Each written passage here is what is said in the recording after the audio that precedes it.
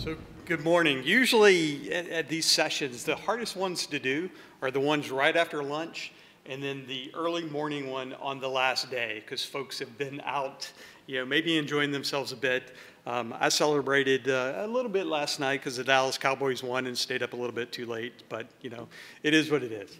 So let's get started. So first and foremost, right, this was going to be a joint presentation with one of my peers, my friend and colleague, Vibhor Kumar. Unfortunately, Vibhor couldn't make it. He had some family issues he had to take care of back in India, so you're stuck with me. So Vibhor heads up our performance engineering team, and in my opinion, he's one of the brilliant minds that we have on staff here at EDB, even though he kind of did leave me hanging for this particular presentation. But Vibhor and his team just continue to push the envelope of what Postgres can really do for our customers. So today we're going to talk about the evolution of Postgres replication high availability. So in my role at EDB, I'm a field CTO, and I have the opportunity to work with some of our largest customers, many of which are running mission-critical applications on Postgres. So that'll be kind of my perspective for this presentation today, a part of my perspective. The other part of my perspective will be from the business side of things, how these topics, replication and high availability, are important to businesses and that businesses that you guys probably support on a day in and day out basis, whether you're an employee, whether you're a vendor, or whether you're a consultant to that business. So why that perspective? Mainly because that's my background, right? And that's what I know. Although I've made a living working in IT, I'm not formally trained in computer science. That's not my degree. My undergrad degree is in finance and HR, and I have a master's degree in business administration. However, I've worked in IT as an employee, as a consultant, as a vendor for most of my adult life, right? In various roles, from development, data integration, data governance, can't even pronounce it, and implementing databases and data strategy. So what I always found, though, that was interesting, what intrigued me, is how do you take your IT initiatives and objectives and start to mesh those with the business objectives that the line of business has for the organization as a whole. And I think that intersection of IT initiatives and business objectives is really where we can make stuff happen. And usually that's where the funding is, right? So that's important as well. But this requires us to focus on the evolution and change of the process. And there's a quote by one of the Greek philosophers, Heraclitus, and it's one of my favorite. I often use it with my kids, is the only constant in change is life. Now, usually my kids couple that with, yeah, and change is frickin' hard, Dad. And I would agree that change at times is very hard.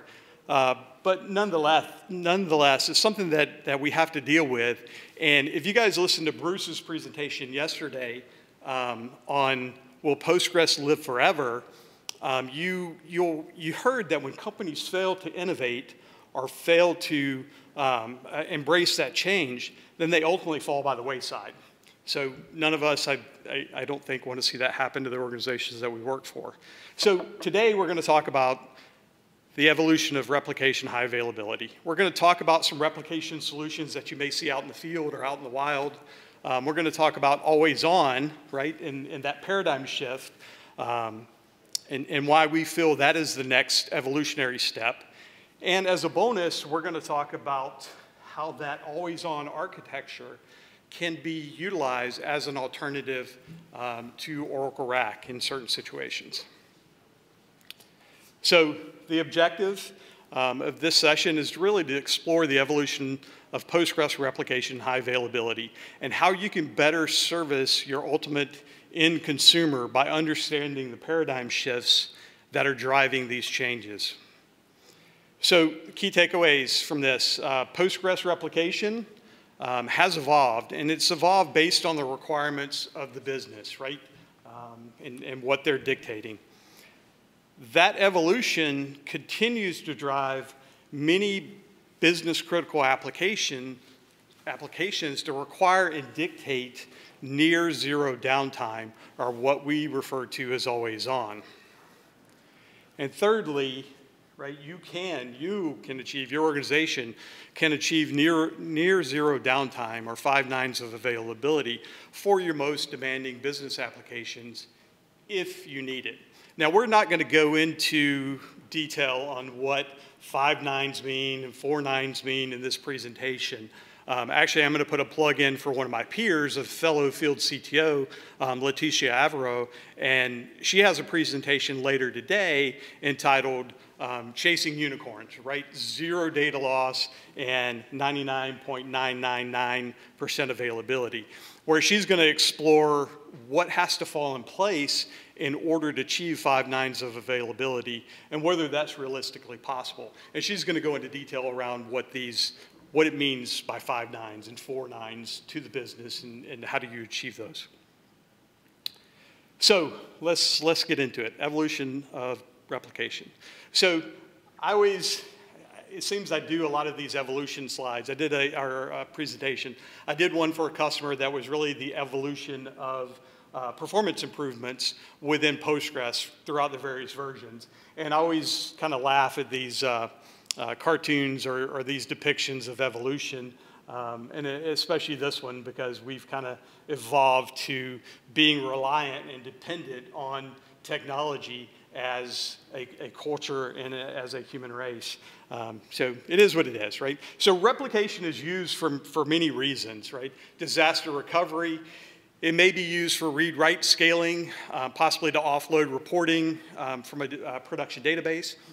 It's used for backups, and most relevant to this kind of presentation, it's used for high availability and failover.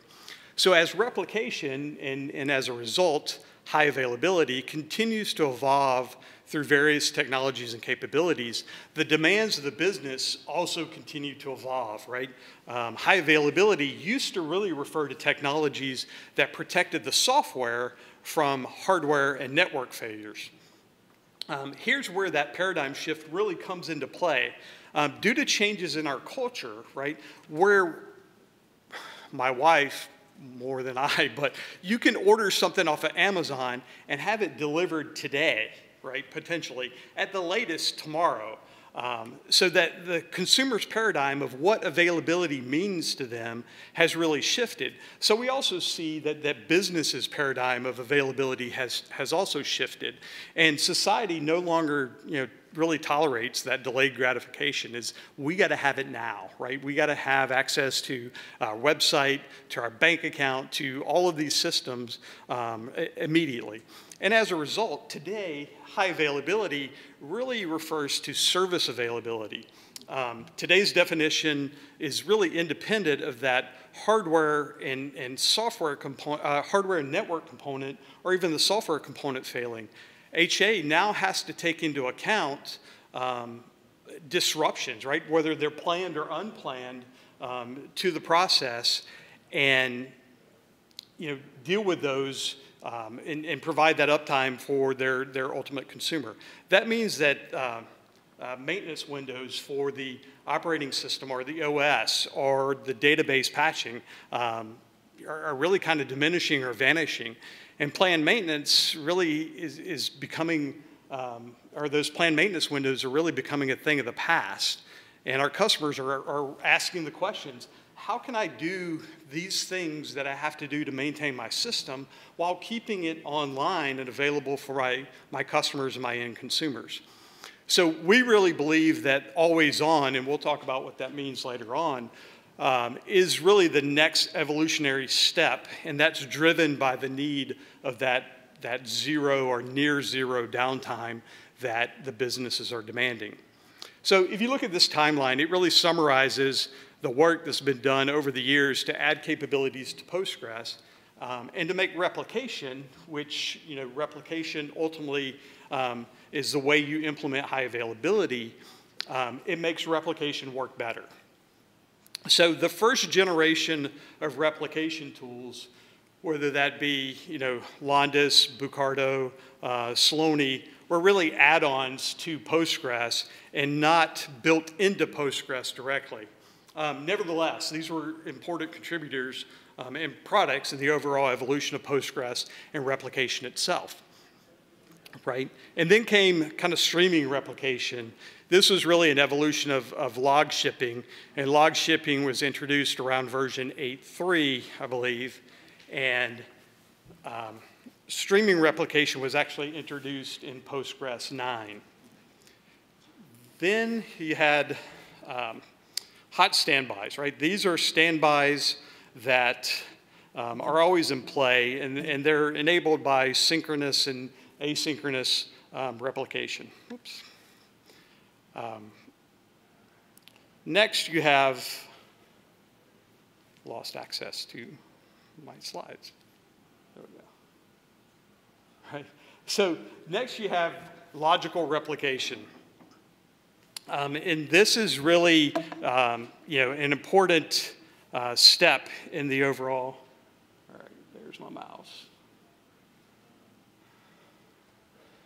There we go. So the big thing about logical replication is that you can replicate across versions, right? Not just minor versions, but major versions potentially, where streaming replication required you to be on that same major version, version 9, version 10, version 11, right? Whatever dot release.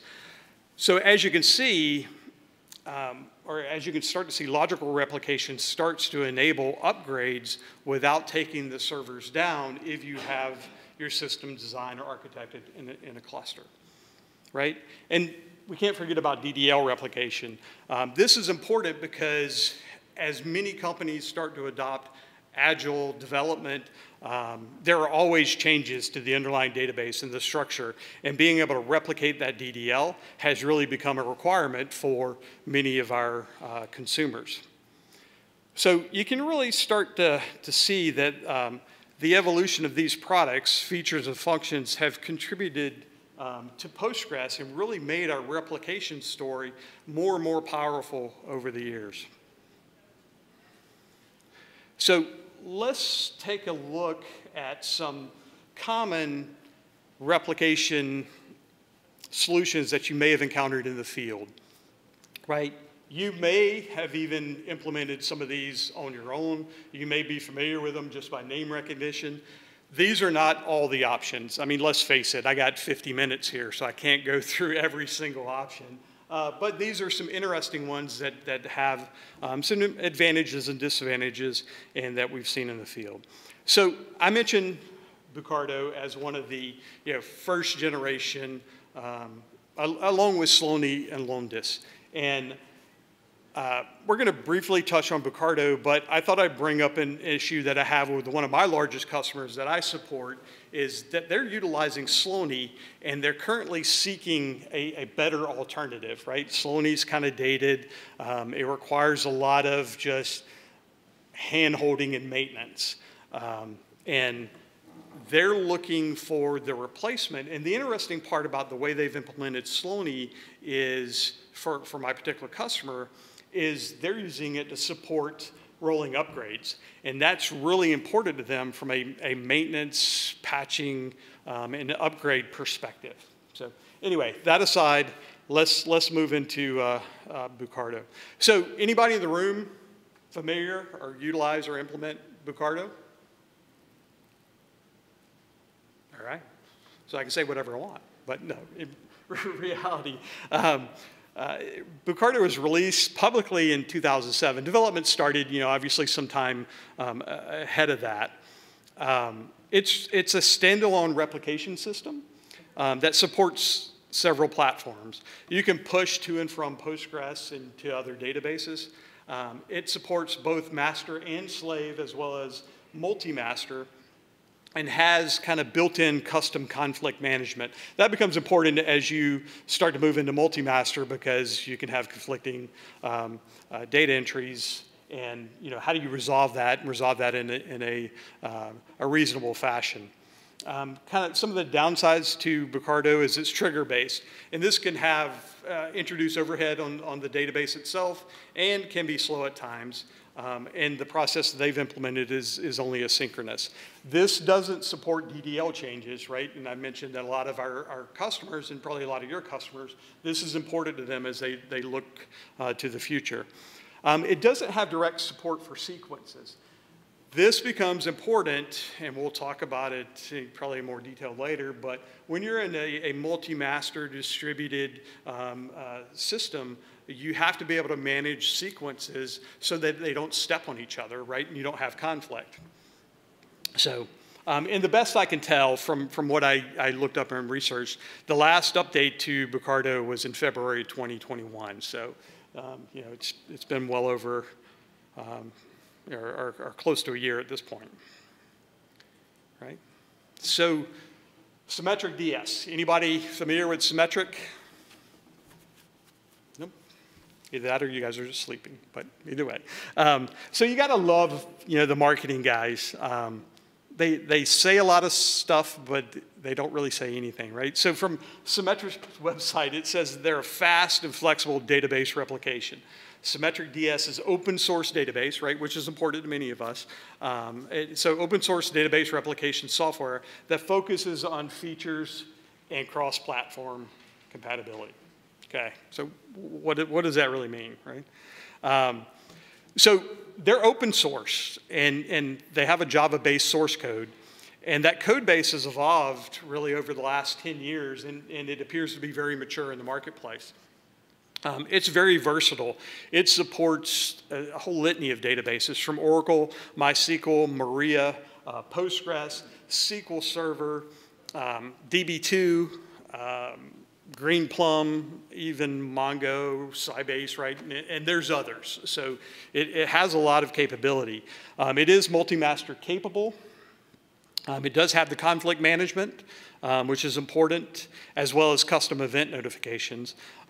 They do offer a professional edition as well that is supported outside of the community. So you pay a subscription to that, and you have additional support for that product. The downside is there's a steep learning curve, right? Just due to that extreme flexibility and the capability to connect to all those databases. And it comes with a pretty complex topology and architecture deployment. It's also trigger-based, right, which, as I mentioned, increases overhead, and this requires an event table, right, so it can track changes. And while it's multi-master capable, it's really not multi-master native, and it has issues merging data back together when you're dealing with conflicts in a multi-master scenario. So, Quest Shareplex. Their website says they're the golden alternative. So golden is probably the key word in this, right? They're the golden alternative for database replication to achieve high availability, scalability, and near real-time data integration. The reason that I think they use golden is they are positioning themselves as an alternative to Golden Gate, right? These guys are very focused on Oracle. They do other databases, but you can see just from their marketing material, their website, and how they position themselves that they're looking to go after that Oracle space. They're not open source, right? So for many of us and many of our customers, that's their strategy. So that's a negative for them. It's based on logical replication, has kind of all of these cool features that it provides. And it can also be used as a high availability failover management tool. So Postgres Replication Server by EDB, right, which is who I work for. So from our website, EDB Postgres Replication Server, so before I continue, anybody using our EDB's replication server? Wow, tough crowd. What do you guys use it for replication? We'll get back to that. But it provides a robust, from the website again, marketing guys, a robust data platform that replicates between Postgres databases in a single master or multi-master mode, and from non-Postgres databases to Postgres, so from Oracle or SQL Server, right, in a single master mode. So it really supports two-way logical replication, right, which is another way to say MMR, or multi-master, for Postgres and EDB Advanced Server. And it supports one-way logical, or SMR, single master replication, to from non-Postgres databases to Postgres. So that SMR use case, right, that single master replication, is really the foundation that we've built into our migration toolkit. So when we migrate customers from Oracle to EDB Advanced Server, which is Oracle compatible, we use basically Replication Server under the covers of our migration toolkit to accomplish that. It utilizes a hub and spoke model with Replication Server as kind of that hub and the databases as the spoke. Typically, you know, it's deployed on the same server as a database, so you're not using additional hardware. The cons are when you go from non-Postgres databases, it requires you to use trigger mode, right? And this requires 3 triggers, right? An insert, an update, and a delete to be populated on the publication table. And it also requires a shadow copy of that table.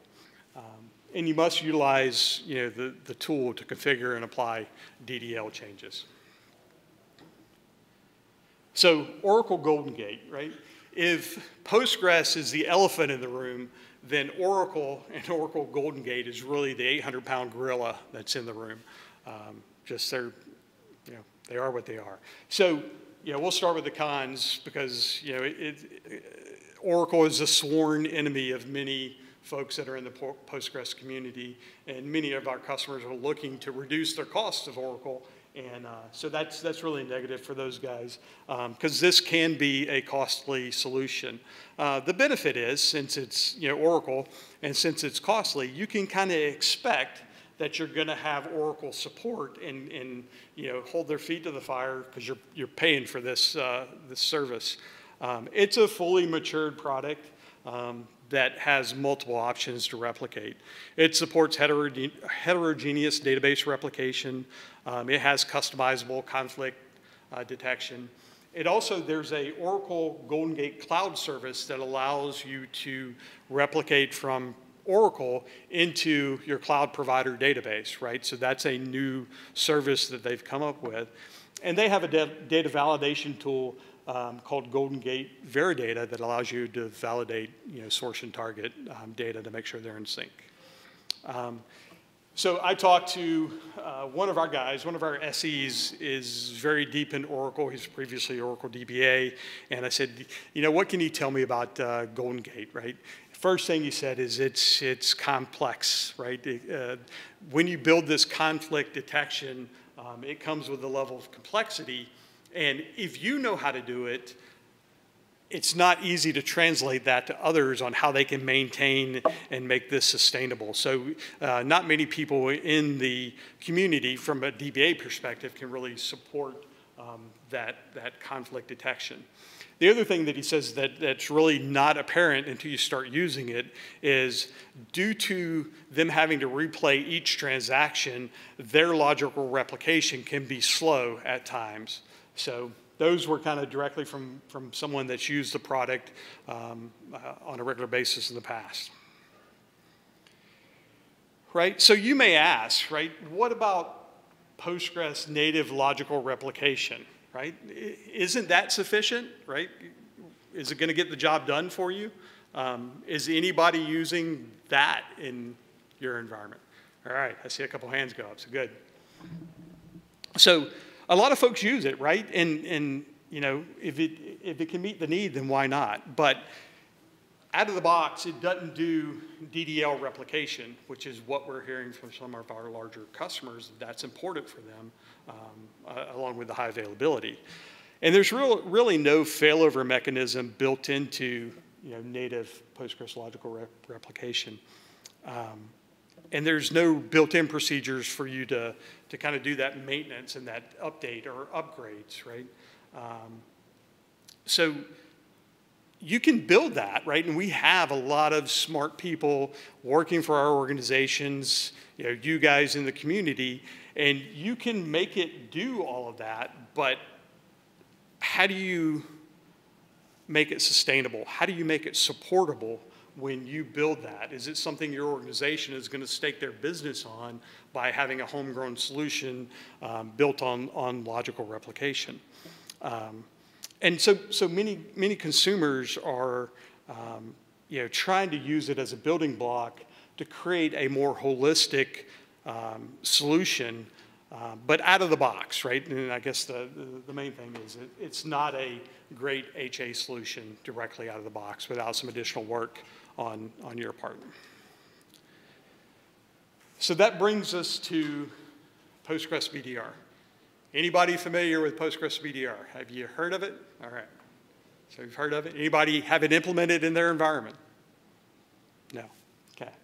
So BDR is bidirectional replication, and this was developed by the fine folks at Second Quadrant. Second Quadrant is actually part of EDB now. We acquired them, last year, or roughly this time, right? They became part of our organization. So BDR builds upon logical replication and does that in a mesh network and multi-master. It does add that automatic DDL as well as DML replication in an active-active mesh network. It has built-in failover and switchover to be able to reroute that traffic without human intervention in case of failures. And this is important not only if you do maintenance operations, right? You take, and we'll go into the architecture in a bit, but if you take one of the servers, one of the nodes out of the cluster to do maintenance on it, whether it be an upgrade, a patch, or whatever, it'll reroute to the other nodes in the server. Or, worst case scenario, that node fails, right? Hardware failure, network failure, whatever, it doesn't have access. Then it can reroute the application request to the available servers. It has advanced conflict detection and conflict management. And this is really critical when you have a multi-master scenario with many nodes participating in the cluster. It has management of distributed sequences. And again, this is important, right? If you got multiple clusters in the node and all of those are the application is requesting an insert and you need to apply a sequence to that insert automatically, how do you manage that without stepping on each other across those nodes? So BDR has that facility to be able to do that. It has differentiated replication sets to really control which data gets replicated to which downstream databases. BDR, one of the cool things is BDR supports rolling software upgrades. Simon Riggs, who was the CEO of Second Quadrant, did a webinar recently on how you can use BDR for rolling upgrades. So I would really encourage you guys to, if you're interested in that particular feature, to go out and find that webinar on EDB's website, and it'll go into a lot of detail on what that is. So Postgres-BDR really builds on logical replication, right, as a framework, and expands the capabilities of Postgres to create a tool that can have extreme availability, right? Those 5 nines of availability are what we've kind of coined as an always-on concept that I talked about previously. So let's kind of talk about that always-on, right? So we'll look at it from 2 perspectives, right? Historically, high availability, as I mentioned before, defines systems that are protected against hardware and network and software failures. But this assumed, at least in the past, that there was a maintenance window, right? If you guys are DBAs or ever worked in that environment, it was maybe the 3rd Sunday of every month, right? Or whatever that cadence was, there was a maintenance window where things could happen on the database and the database got taken offline, right? So several tools exist to kind of facilitate the old school high availability, whether that be EDB failover manager, rep manager, Patroni, all of these kind of rely on physical streaming replication. Always on is really that new business paradigm and imperative that I mentioned in the beginning. And like high availability, always on protects against failures, but the main difference is that there's no need or no requirement for that maintenance window, right? Patches, upgrades are applied to the system while it's up and running, so you can really start to strive for that target of 5 nines of availability or 4 nines of availability or whatever your business requirement is, but it allows you to be able to achieve that by not having to take your systems completely offline to do maintenance.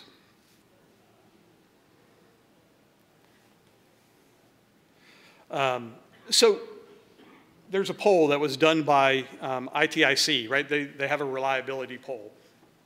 And so they asked customers basically, how important is always on? Or what does it cost you potentially when you have system downtime?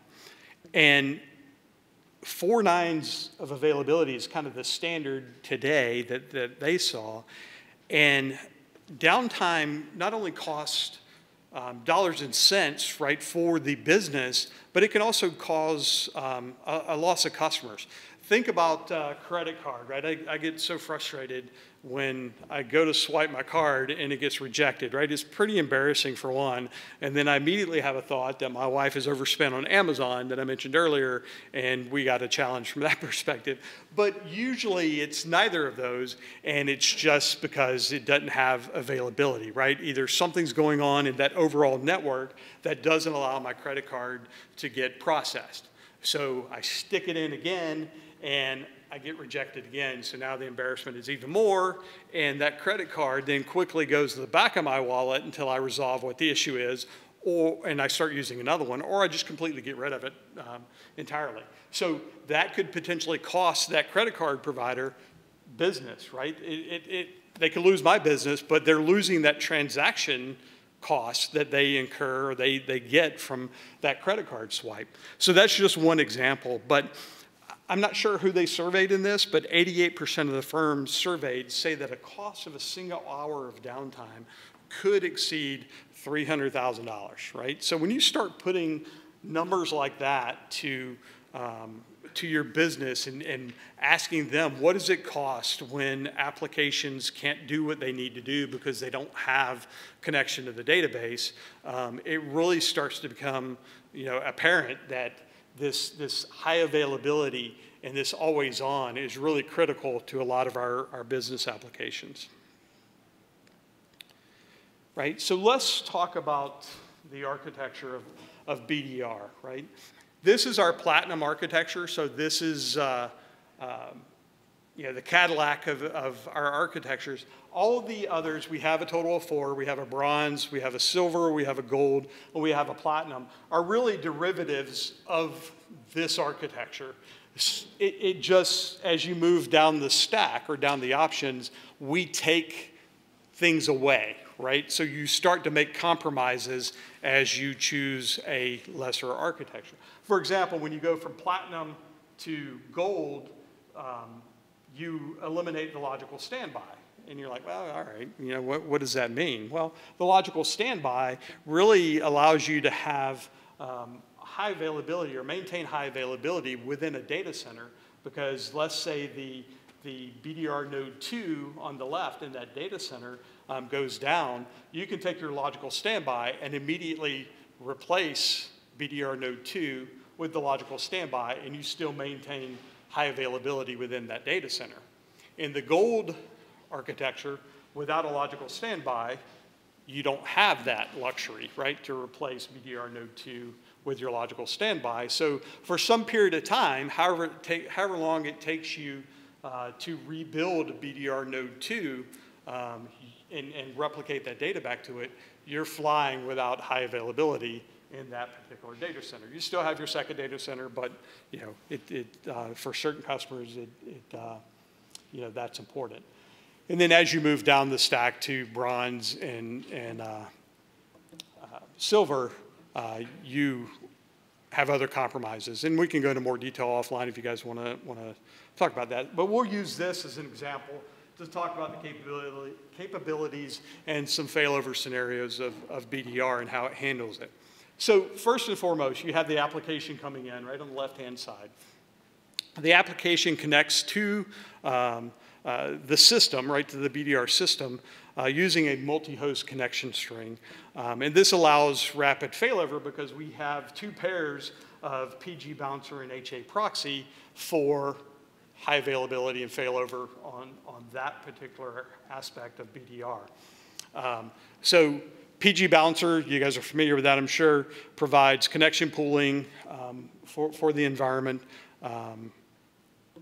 And HA proxy really provides that connection routing along with HARP, which is our high availability routing protocol, to allow for the application to have their request routed to the appropriate server that is the lead master at that point in time. So we have, if you look, we have multiple databases in this architecture.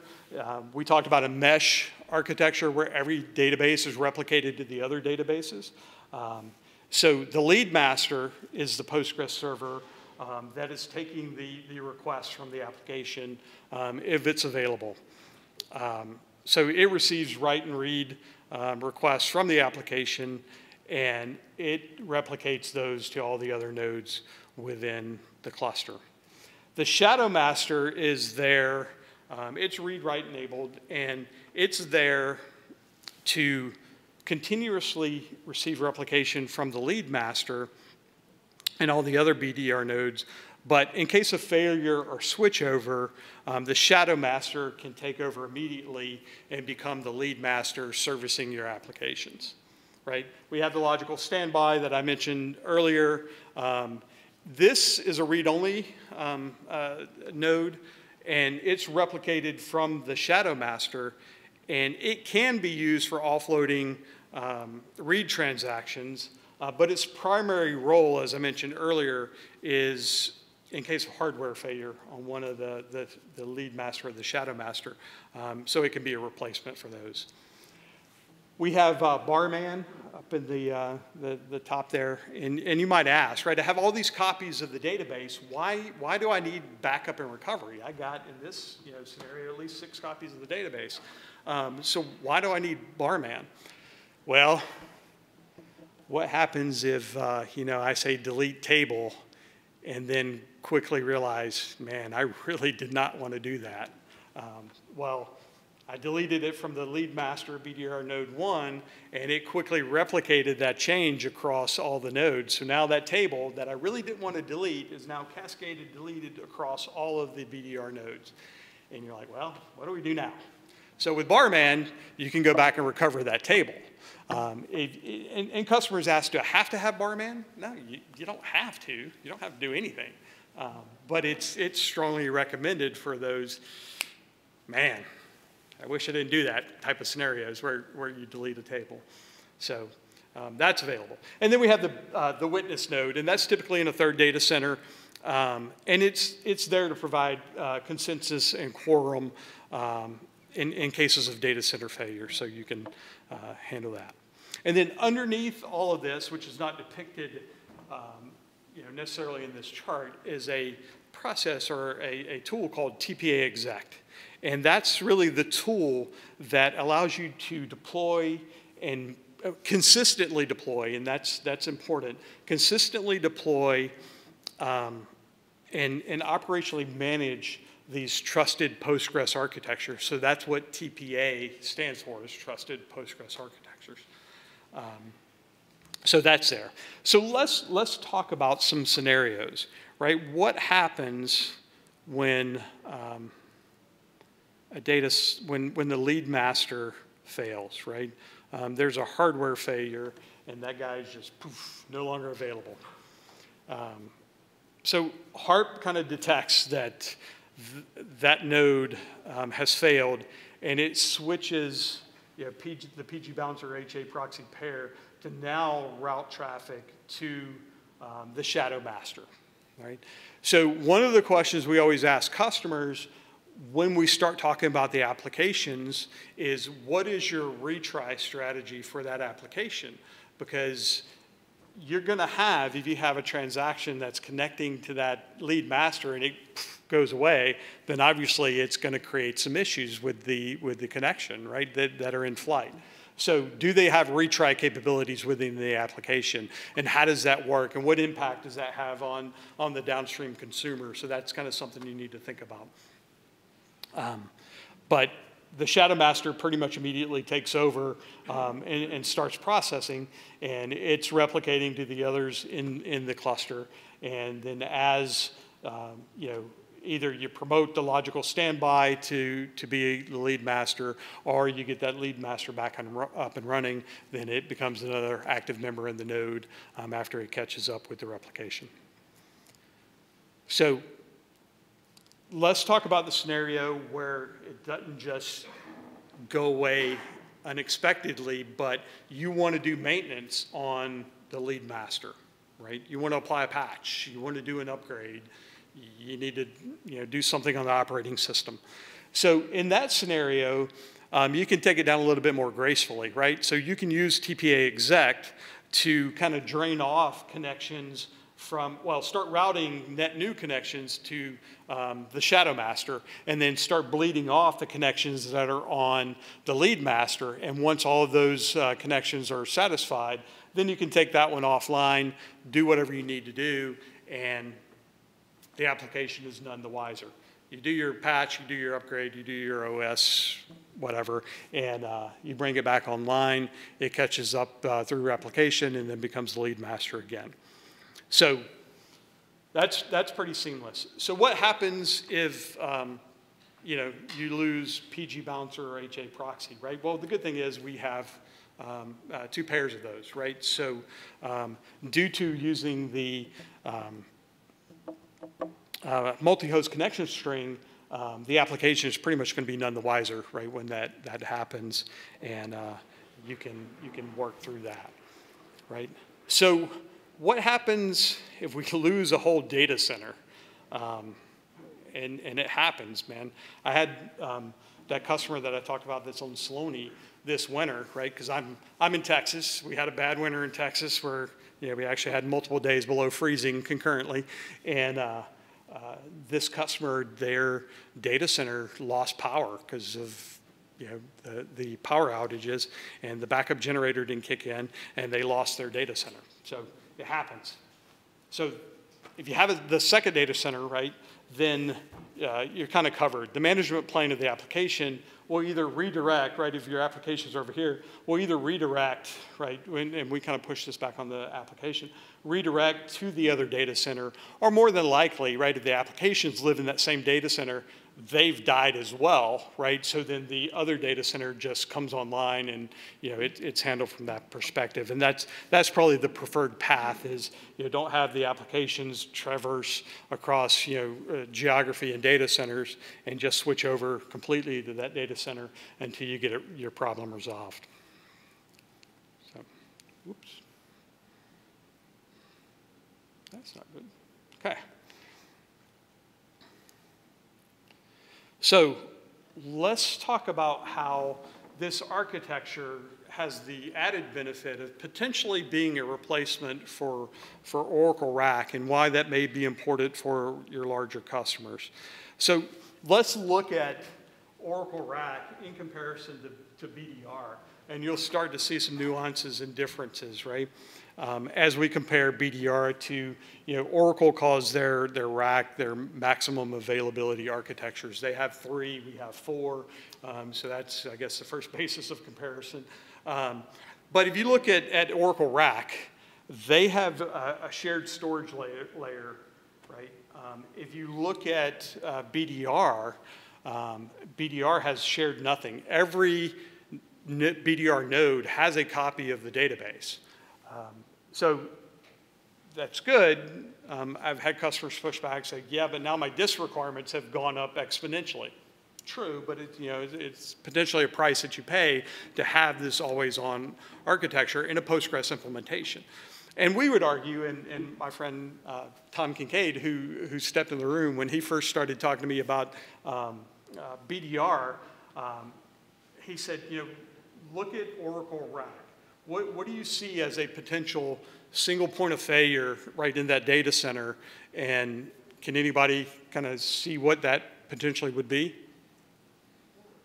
Yeah, the storage layer, right? So you lose that storage layer, and effectively you've lost a data center, right? So that's something that Oracle doesn't really like to talk about when they talk about their Oracle RAC implementations. So BDR can run on commodity hardware. It doesn't really benefit or require the hardware that, the requirements that Oracle dictates for RAC, right? SAN storage and things of that nature. We can use it, but it's not an absolute requirement. BDR can run on all public clouds, right? Versus Oracle RAC can only run on the Oracle cloud. So think of the problem that customers are having. They're trying to reduce their costs with Oracle because it's expensive, and their initiative is to move to the cloud. But if they want to move to the cloud with Oracle RAC, their only option is Oracle Cloud. So it becomes a vicious cycle of I'm trying to get off, but I have no option to do anything. And how do I get out of this hamster wheel that I'm on with Oracle? So with BDR, we can deploy on all public clouds. So we kind of position that as our alternative, or we are an alternative to Oracle RAC, especially if you're going to the cloud. And I'm working with a big telecom provider involved in the pilot and POC, where they're looking to move their entire Oracle estate off of Postgres and off of Oracle and out of the data center to the cloud, and they're looking at Postgres. And so they're confident that Postgres can handle their workload, but they're like, but we got one gotcha. How do you handle RAC? Because we have RAC implementations in our environment. And our answer was, finally, BDR, right? We can satisfy their requirements with BDR and move to the cloud. So with luck, we'll complete that, and we'll have a net new customer utilizing BDR on the cloud. So we're not necessarily a direct replacement for every scenario that Oracle RAC sells for. And that same guy, our SE that's deep in Oracle and was an Oracle DBA previously, I was talking to him about Oracle RAC and how prevalent it is and why customers really move to Oracle RAC. And he said, to be honest, he's seen scenarios where the DBAs wanted experience with Oracle RAC. So they just said, hey, we need it, and they deployed it, and there was really no sound business case for it. So now that database is probably sitting out there, and some executive or director is struggling with, how do I get rid of this Oracle RAC? And there's really no need for it. So many times when we look at why customers are using RAC, they can move off of RAC and move to a Postgres implementation that's non-BDR potentially, and still satisfy the same requirements that they were getting with that particular database. So it's always interesting to see the dynamics of the reasons and the choices that customers have made in the past. So kind of wrapping it up, because I think I might be over. Let's try to land this plane and wrap it up. So business needs, right? And I talk about that intersection of business and IT is really where we can have a huge impact. The business needs are dictating a paradigm shift in how HA is defined and really how it's implemented. There are options that you have for replication in HA, but none can really achieve that extreme availability or always on that Postgres-BDR has. So if that's one of your requirements, then obviously we would encourage you to look deeper into what BDR has to offer. And BDR can be architected to achieve 5 nines of availability if that's your requirement, and more importantly, can be seen as an alternative to RAC for on-premise, but also, and probably more importantly, as customers look to vacate the data center and move to the cloud, then BDR can be seen as an alternative for RAC implementations. So that's all I have. I want to thank you guys for your time.